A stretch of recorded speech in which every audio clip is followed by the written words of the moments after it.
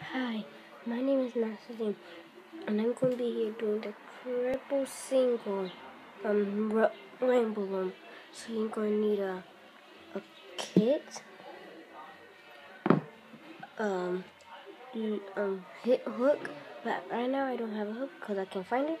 So I'm just using the fork, and then you just need rubber bands. But today I'm going to be using blue, black, and purple. And let's get started. So you just need to put a rubber band right here, and then a black one right here, then a blue one. Then you keep doing the same pattern over again until you get to the bottom.